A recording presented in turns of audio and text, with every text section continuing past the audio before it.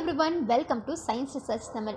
நம்மளுக்கு ஏதாவது ஒரு சின்ன காயமோ இல்லை சின்ன விஷயமோ ஏற்பட்டுச்சுன்னா நம்ம உடனடியாக பாட்டி வைத்தியத்துக்கு தான் போவோம். ஸோ அந்த மாதிரி ஒரு பாட்டி வைத்தியம் தான் நாம் இன்றைக்கி பார்க்க போகிறது. அது என்ன அப்படிங்கிறத வீடியோக்குள்ளே போய் பார்க்கலாம். நான் எங்காவது சின்ன காயம் நமக்கு என் கைக்கு ஏற்பட்டுருச்சு அப்படின்னா, இல்லை ஏதாவது செராய்ப்பு ஏற்பட்டுருச்சுன்னா நான் உடனடியாக அந்த காயத்தை கழுவிட்டு வர துணியில் தொடச்சிட்டு தேங்காய் எண்ணெயை தாங்க வைப்பேன்.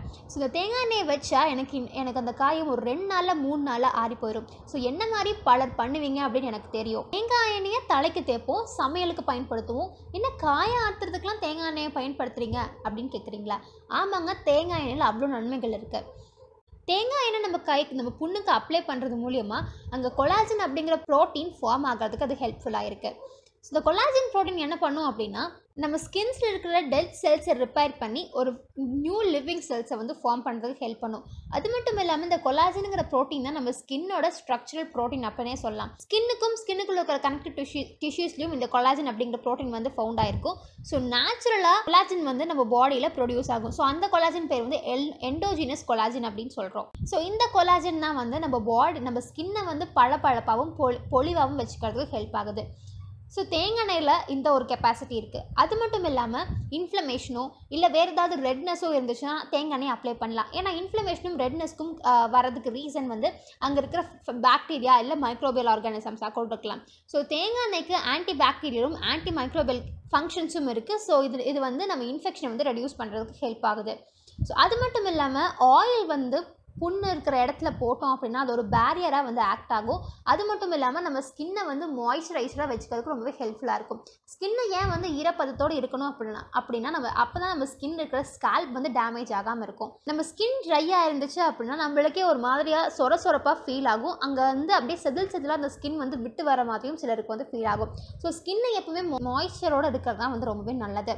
ஸோ தேங்காய் எண்ணெயில் குட் ஃபேட்டி ஆயில்ஸ் இருக்குது. ஸோ இது வந்து காயத்தை மட்டும் ஆற்றாமல் தழும்பையும் வந்து குணப்படுத்துது. அது மட்டும் இல்லாமல் தேங்காய் எண்ணெயில் விட்டமின் இ கண்டென்ட் அதிகமாக இருக்குது.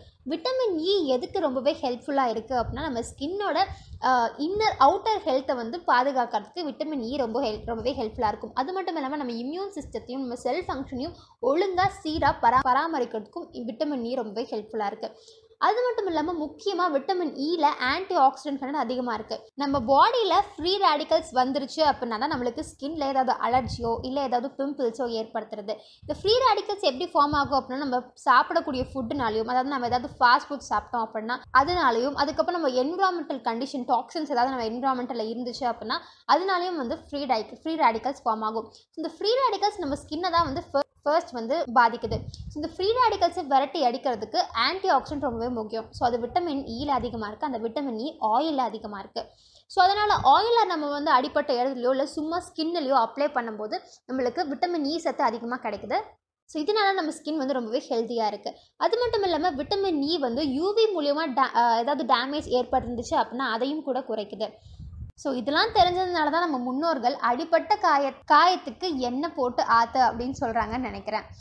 தேங்காய் எண்ணெய் வந்து அடிப்பட்ட காயத்துக்கு மட்டும் இல்லாமல் காயத்தினால ஏற்பட்ட தழும்பு, ஈவன் சர்ஜரினால ஏற்பட்ட தழும்பு, இல்லை நம்ம உடம்புல வந்து சுருக்கிட்டே இருக்கும், நம்ம ஸ்கின்ஸ் வந்து சுருங்கிட்டே இருக்குது அதனால தழும்பு ஏற்பட்டுருச்சு அப்படின்னாலுமே கூட அந்த தழும்புகளை வந்து தேங்காய் எண்ணெய் வந்து குணப்படுத்துது. ஸோ வியூவர்ஸ், இந்த தேங்காய் எண்ணெய் நம்ம புண்ணில் எப்படி போய் ஆக்ட் ஆகி இந்த புண்ணை எப்படி குணப்படுத்துது அப்படிங்கிறத பற்றி தெரிஞ்சிருப்பீங்க அப்படின்னு நினைக்கிறேன்.